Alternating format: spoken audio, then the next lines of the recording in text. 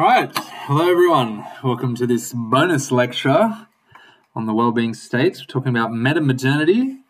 I've got my beer. It's Friday night. I've got some dessert, a couple of chalky wafer sticks. I'm ready to talk about deep and meaningful stuff. Everything in this lecture is like totally beyond the sort of core of the course, so I wouldn't expect you guys to refer to this in any way, shape, or form in your assessments. And it's really just mostly for my own amusement, really, that I'm putting it in as some bonus material. But a few people, particularly in the first seminar on Monday, seem to be kind of interested in this metamodernity stuff.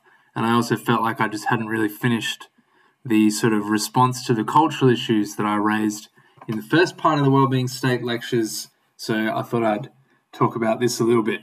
This is really kind of responding to the issue of nihilism and how we solve nihilism at the social level. So not at the individual level. Solving it at the individual level, I'd really have to give quite a long lecture on that. But I have written on it, so if someone's interested in that question, they should please email me and I'll happily forward you the materials. All right, well, let's get into it. Oh, I'm on the wrong screen. All right, here we go. All right, so what is this lecture about? So it's basically about solutions to nihilism. So in the first Wellbeing State lecture, I talked a lot about nihilism, and then I built up to political economy issues in what's going wrong with our society and culture at the moment. But I never really went back to those cultural issues. So I think I had one slide on them, and I wanted to give them a more thorough treatment. And I'd be very interested in kind of your reactions to these themes, because this is stuff that I'm still very much working on in my research.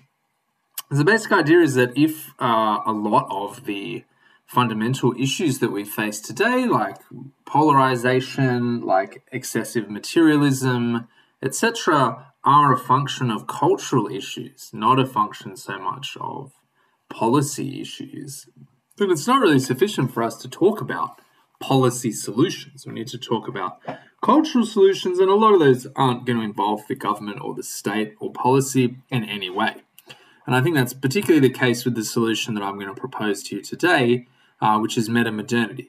And metamodernity isn't even really like a lever that we pull. I believe it is the emerging cultural mode. It's what comes after postmodernism, and it's broadly kind of how our society is trying to work its way through the nihilism that comes after postmodernism. I think this little cartoon I have here at the bottom from XKCD is a pretty good entry point into metamodernity. Metamodernity is more than that, but this kind of gets at the basic idea of intrinsic motivation, interest, curiosity, and sincerity and earnestness as being really fundamental to how we start to move beyond moral relativism and existential vacuum.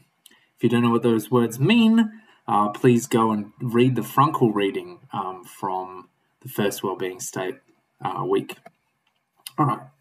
So in order to understand what metamodernity is, we have to briefly talk about modernism and postmodernism. So modernism is a very long thing, kind of really starts more in like the late 17th century. But modernism, for our purposes, sometimes referred to as high modernism, is the era immediately after World War II. So it is the kind of the high tide of the welfare state, particularly in Europe. And it's characterized by humanist idealism. So this real kind of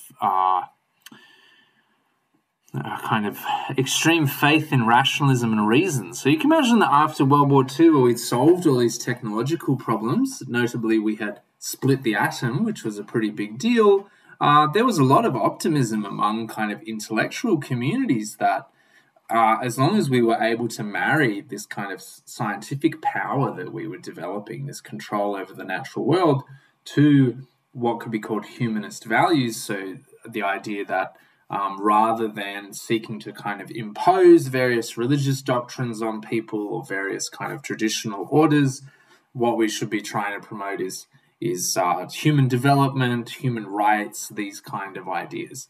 As long as if we could bring these two things together, humanism and science, then we could sort of create a better world. It was a really nice, like, good vibes kind of story. And I guess one of the main legacies of humanism is these massive social housing projects across Europe, which nowadays, underwhelm in many ways, but at the time would have been really quite inspiring. So the Barbican is an example of this social infrastructure.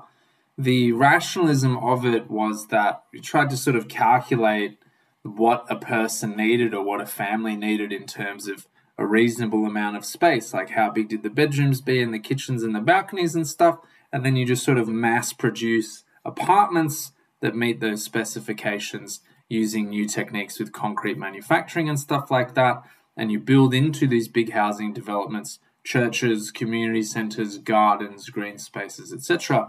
And I think the Barbican is a really nice example of that. The Barbican, of course, being in London, for those who haven't visited, it's well worth just taking a walk around. All right, so modernism kind of terminates in postmodernism. So postmodernism begins from sort of the 1970s onwards and really has its high tide in the 1990s. And really good pop culture manifestation of the postmodern period is, I think, Buffy the Vampire Slayer, which I've got an image from here. And what I really want you to draw your attention to in this poster from Buffy the Vampire Slayer is the pastiche. So just how there is kind of no like coherence to what people are wearing.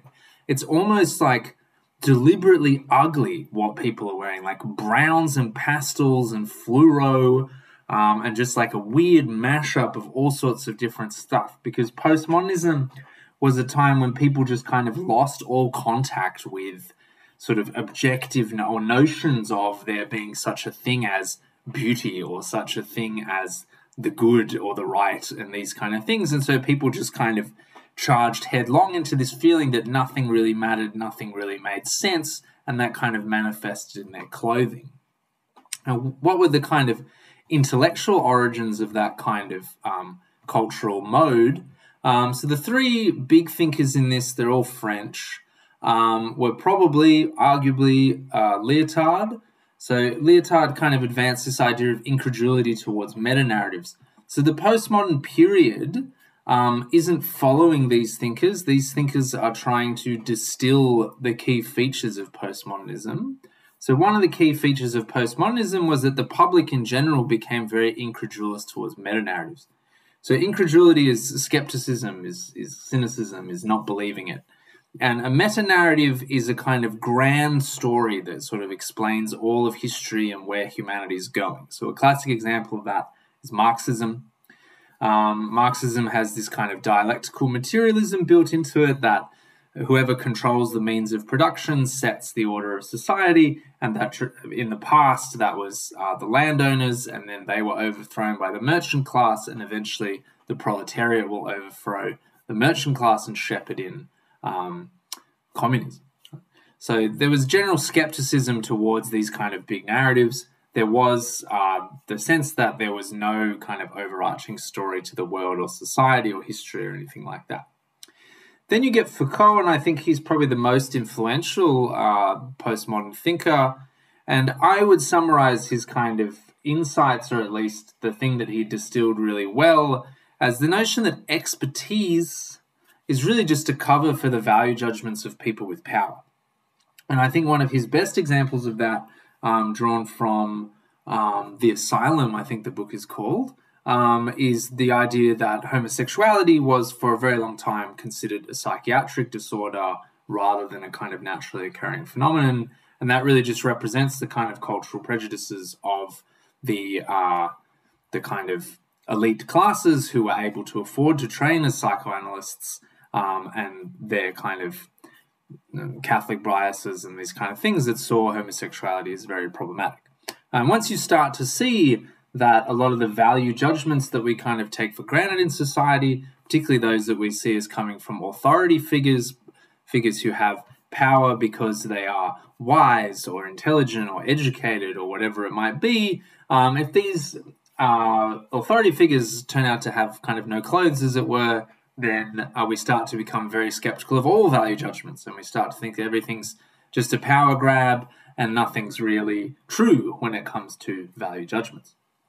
Related to that, you had Derrida in the kind of cultural space, particularly the art world, arguing that all meaning is socially constructed and engaging in this very elaborate, slightly wanky, I would say pretentious process of deconstructing the meaning of texts and showing that really meaning is a very elusive thing and is only sustained intersubjectively. So things only mean things because we agree on their meaning, and that meaning is always contested and always being constantly reconstructed. And a very important element of that idea comes out of Judith Butler's work on gender, from Gender Trouble, which is this idea that kind of gender, one of the most fundamental categories in human society historically, is really quite performative, and the particular tropes of masculine and feminine, while they have certainly some kind of biological basis, are very socially constructed. So just to give you a sense for the biological basis, for example, like if you have very high levels of testosterone, you will tend to be more aggressive than the average individual. And then men have, on average, more testosterone, and so masculine behavior tends to be slightly more aggressive, or we associate that kind of aggressivity with the masculine. So it's a little bit complicated to say exactly what is socially constructed and what is kind of biological, what is gender, what is sex. If you're interested in a kind of scientific treatment of that issue, then I think Steven Pinker's The Blank Slate from the late 2000s is really quite an excellent book, but I won't get into it in this lecture. So the kind of takeaway from postmodernism is that people really start to feel that value and meaning is just made up. It's just relative. There's no sense in which value and meaning is written into the bedrock of the universe. It's something that we as value-creating subjects bring to the universe. And that, if you recall from the first Wellbeing lecture, is really kind of where nihilism begins. This idea that, well, if it's just made up, then it's not true. And then, why should I do anything? What is the right thing to do if it's really just my own opinion that I'm doing things for?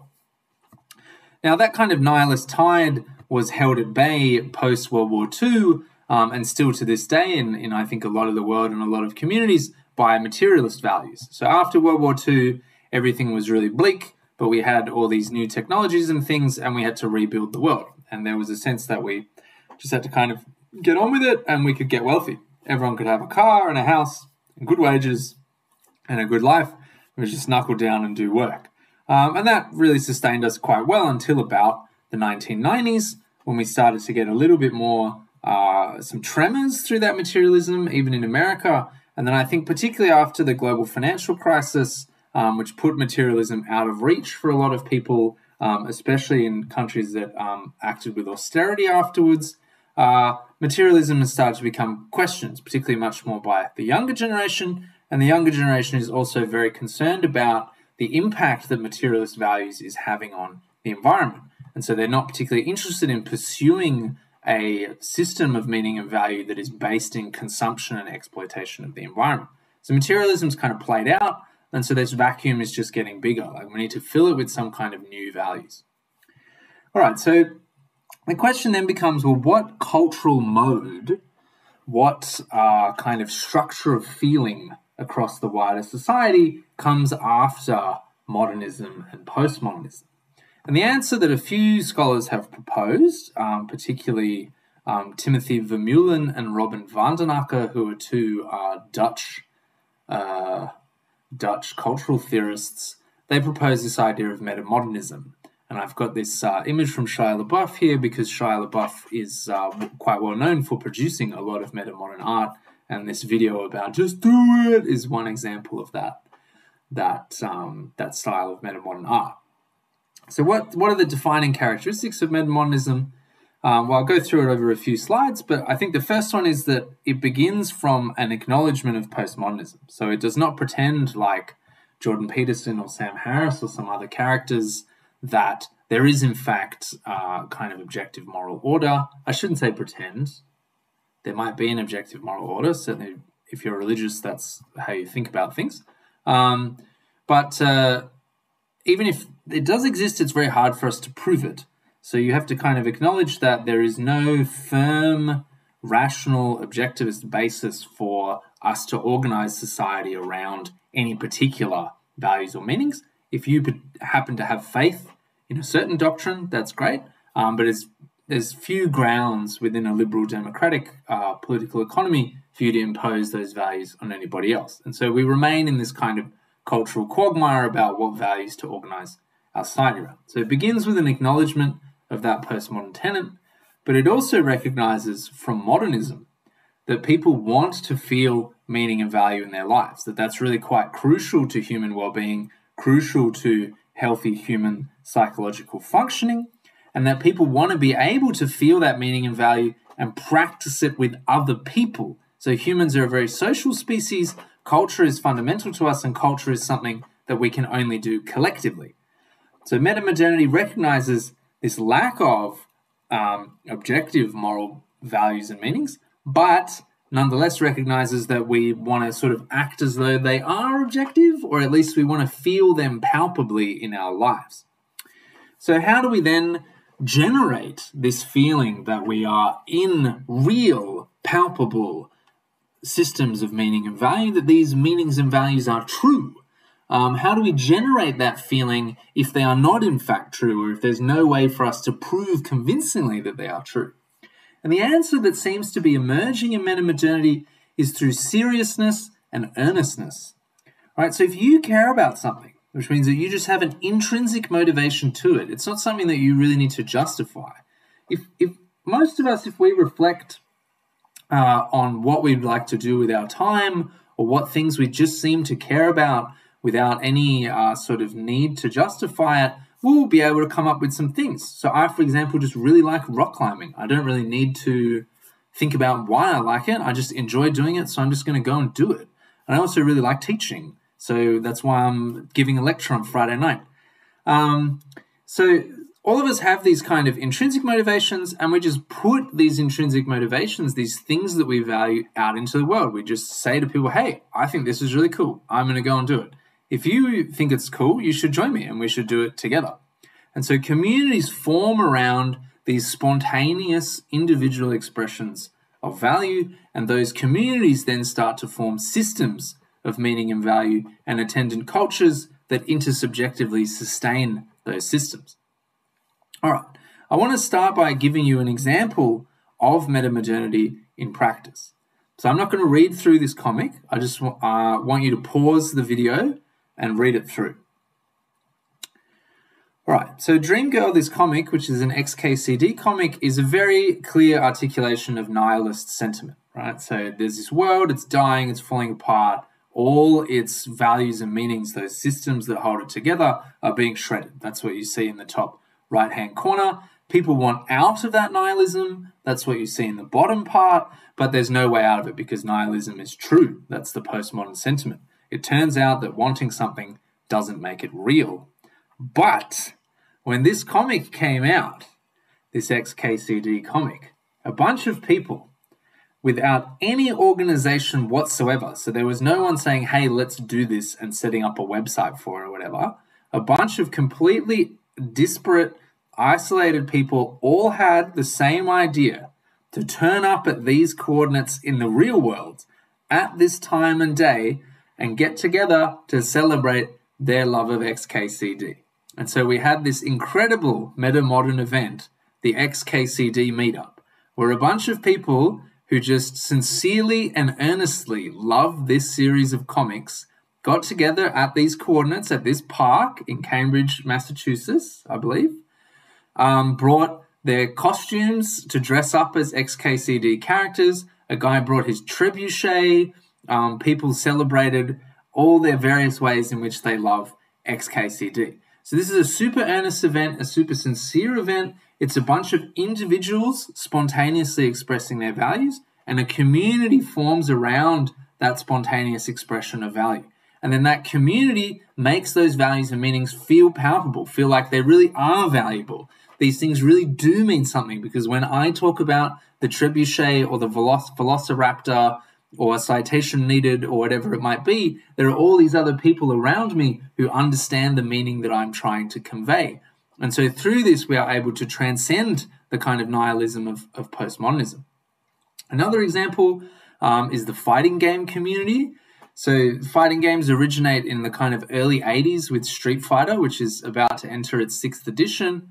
The fighting game community is a bunch of people who just really like fighting games.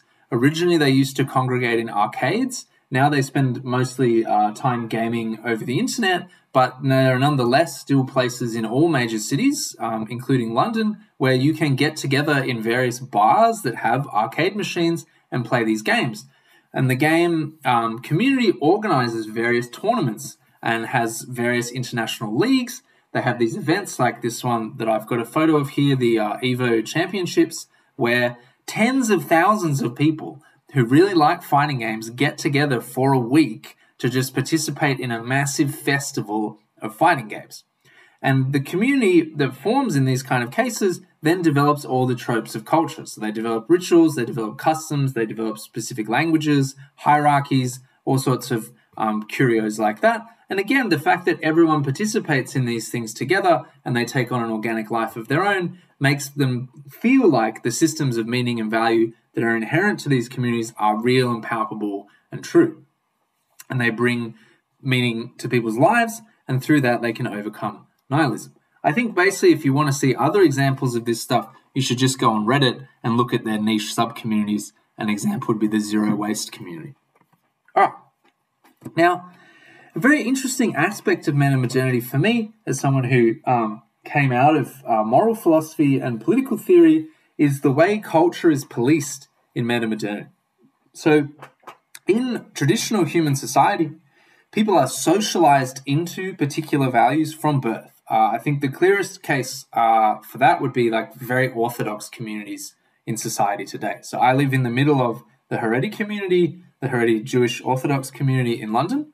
And it's very clear that from a very, very young age, children are socialized into the values, customs, practices, rituals, etc. of that community. Now, arguably, that's not the most liberal basis for a very intense culture. But you get things like the Mormons, where everyone is encouraged to leave. Sorry, not the Mormons, the Amish, where everyone is encouraged to leave the community for 6 months or 12 months when they turn 18. And if they like the outside world better, they can continue with the outside world, or they can come back into the Amish community, but then they've got to stay in the Amish community. In any case, you're socialized into something from birth. There's a very thick culture, so the norms are very tightly prescribed and tightly policed. So if you deviate from the norms, your community will really check you quite hard. There will be very substantial social sanctions for deviating from norms. Under metamodernity, we instead see people organizing and associating and forming communities by free association, right? And then they agree on the rules of those communities in very kind of haphazard, organic ways, rather than through very long, old, established hierarchies like the Jewish priesthood. And as a result of that, there's a much more liberal foundation to community and a different attitude to policing its boundaries, because the boundaries of the community are, like all value judgments in metamodernity, arbitrary. So you can't really say on the margin that someone's behavior is not in line with the particular practices of the group and therefore check them. So behavior tends to be policed much more gently and in a much more discursive way than what we see in traditional cultures. I think an interesting example of this for anyone who's been following it is the ructions in the effective altruism community following the discovery that Sam Bankman-Fried, who was their main financier, was engaged in massive amounts of fraud. And now the community is kind of wondering whether they are in fact not so moral and they're just maybe super arrogant. And there's quite a lively debate within the community about how to proceed on that basis. So a key thing here is that we're not oppressing differences within groups quite as much as we used to, and certainly not across groups. So humans have always had culture to help us cooperate in groups. That was often so that we could wage war effectively with other groups. Now we're not really interested in that warfare. We're mostly just interested in helping ourselves feel palpable meaning and value. I should say that I'm showing examples in a lot of these imagery from popular culture that I think is very metamodern. So I think I mentioned in one of the lectures as well that I think the new She-Ra and the Princesses of Power is like totally amazing generally as a kids show and as an adult show, and is a really good example of a lot of these metamodern tropes. Another example of a contemporary piece of pop culture that is extremely metamodern is the Harley Quinn animated series, which is a real kind of like subversion of a lot of the conventional tropes of Batman and of Harley Quinn. And one of the most striking events in that show at the end of season 3 is that Batman goes to therapy. So instead of taking out his childhood traumas on criminals by beating them in the face, he instead goes to get some therapy. And this brings me to one of the main themes I think is the case in Metamodernity, which is healing, not coping. So here's kind of how I see this. Post-World War II, everyone was full of trauma, millions of people dead, pretty much everyone had someone close to them who died. And so you had to kind of get on with it post that trauma. There was so much trauma and we didn't understand mental health at all. So we couldn't really go about healing from that trauma. The main way to heal was to rebuild. So we kind of suppressed a lot of that trauma and just got on with building stuff. And arguably that silent generation and then the boomers who followed them afterwards are a bit emotionally repressed and tend to get on with things and focus on work rather than doing the work of healing and getting therapy. Now, as I outlined in the first Wellbeing State lecture, life's pretty good these days. We've got heaps of GDP, health, education, all the rest of it. So what are we getting on with it for? Where are we trying to get to? The point is that eventually we have to get so rich that now it is time to step back and work on our issues and try to heal from our trauma.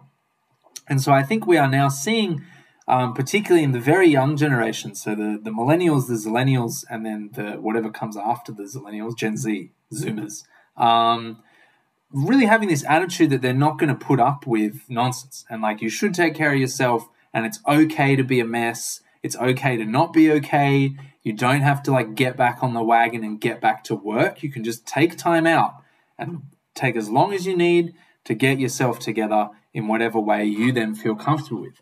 And so I think an additional aspect of this is that a lot of things associated with woke culture, particularly around identity and being yourself, rather than suppressing your particular individuality so that the group can get on with being a functional group, we're really seeing a lot of generational change there. People are encouraged to explore their particular identities and get comfortable with who they are and then participate in society on that basis. All right. Another trope of metamodernity that I see is a lot more investment or time for or whatever emotion and intuition rather than reason. Metamodern culture, as I said, is really founded on intrinsic motivation, sincerity, and earnestness, the kind of thing you see in cosplay communities, huge dork behavior, but you love it. You're just doing it anyway. You don't care what people think of your behavior there. And now people are really starting to celebrate cosplay and think it's super cool. Now, these things, motivation, sincerity, and earnestness, they're not rational. And they can't be rational because, as postmodernism has demonstrated, rationalism is just a super flimsy foundation for dealing with nihilism. We can only deal with nihilism through these more emotional foundations. And because of that, reason has to take a little bit of a backseat under metamodernity and allow all these other cultural forces to really take the wheel. Cultural forces like language, tropes, ritual, etc. Now, this then relates to another extremely important and I think increasingly prominent theme of metamodernity, which is this notion of be kind and the importance of empathy. And to give you a sense for how this manifests in contemporary youth culture, I want you to pause the video now and go to this YouTube link that I've got here, which will take you to a scene from the remake of 21 Jump Street that I think really captures this quite nicely. So I'll wait 1 second. Okay. So the basic idea that I'm sort of getting at when I talk about be kind and empathy is that sincerity and earnestness are very vulnerable things. Like when you just put your values out there with no really strong foundation, just saying, look, I think this is super cool. Like I love collecting Barbie dolls or whatever it might be. Like, I love getting super insanely into macrame and indoor gardening, and I'm all about cottagecore, or I just like to be really, really super duper buff. Whatever it might be that you're heaps into, when you put yourself out there into the world so earnestly, you're really setting yourself up to get smacked down by some bully, as Channing Tatum displays in this clip, and that's what things used to be like in the 90s. But nowadays, I think there's much more of a kind of willingness to just kind of celebrate people when they put their values out there, regardless of what those values might be, unless they're, extremely problematic. And generally, there's much more of a kind of beyond tolerance attitude, like active empathy. And I think part of that empathy is recognizing that all normative communities are made up of people trying to deal with the human condition, which is being a value-creating agent in their own way. So younger generations of religious people are generally much more open to the way secular people go about their lives, and I think vice versa. The people who are really left outside are the kind of religious fundamentalists. They're having a very bad time because they're not tolerated, because they lack empathy for others, and they are also quite intolerant of a lot of mainstream society because they still hold that, well, they hold very strongly and in a way that is difficult to tolerate difference from, the notion that there are particular things that are true and good and valuable, and any deviation from that is evil. It's the devil's work. That's where we see a lot of friction, but I think outside of kind of fundamentalist communities, we're really entering a much more kind of high tolerance period. I should say that this aspect of metamodernity is, I think, very contested at the moment. So metamodernity may well descend into a kind of cesspit defined by cancel culture and professional dividers like Chris Rufo, or it can become this very empathetic, nice, friendly thing. And I hope it's the latter. All right. A couple more points to make before we close. So there are a lot of cultural commentators out there right now. I think perhaps most prominently Jordan Peterson, and I think he did quite a good job of it until about 3-4 years ago. Definitely 3 years ago, he just became completely batshit, and nowadays he is a mess and just an embarrassment to himself.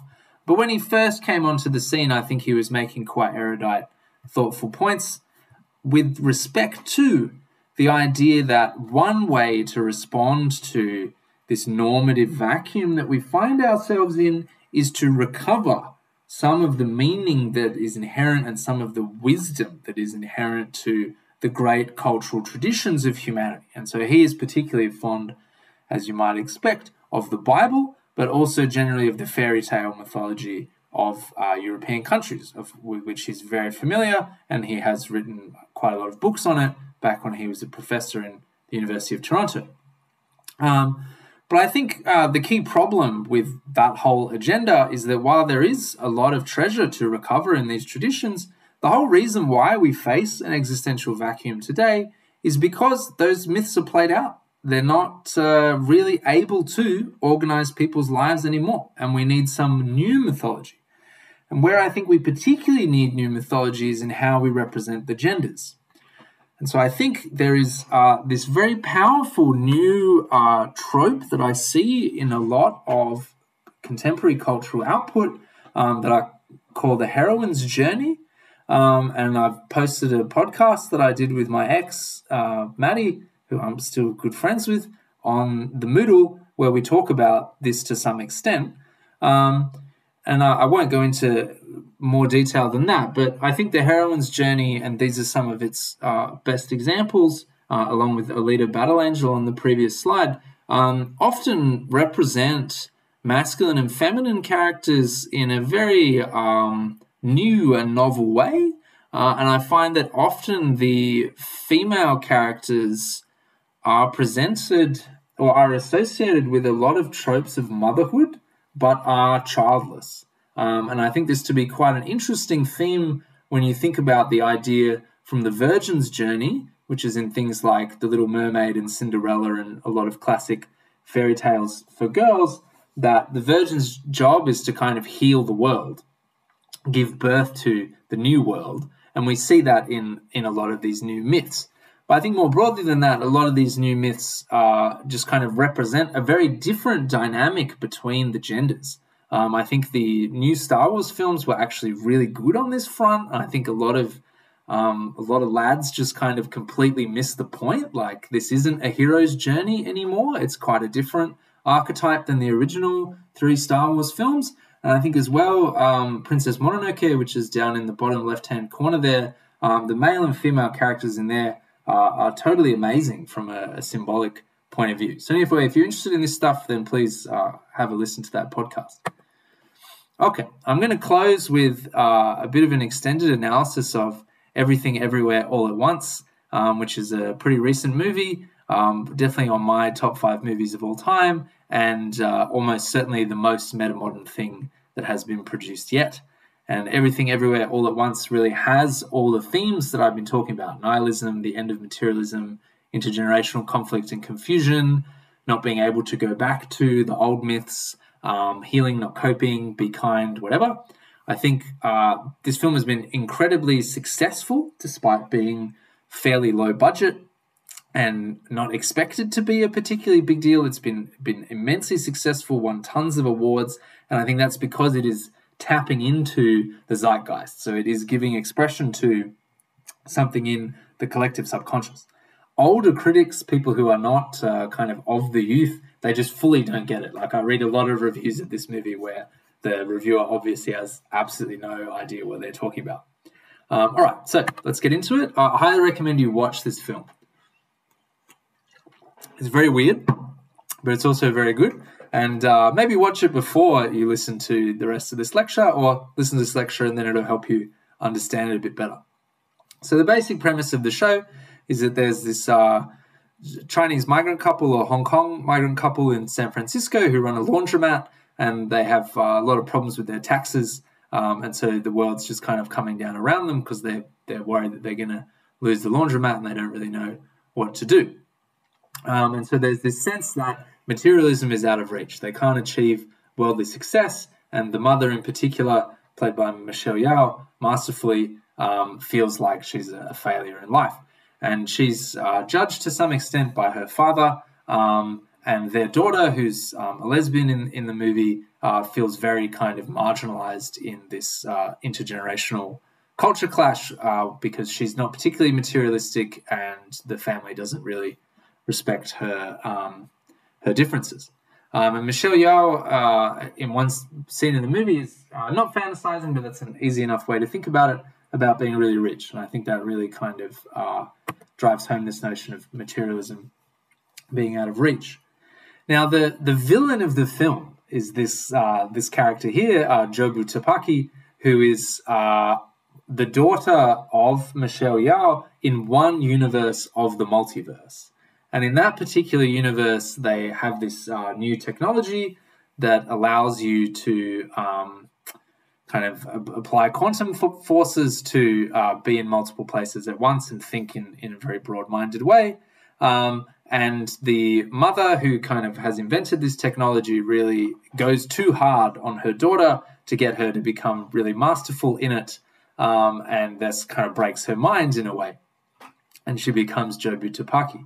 Jobu Tupaki basically can control all quantum things. So she can be, or they rather, can be everything anywhere all at once across time and space and across all universes. So they're quite a fearsome villain.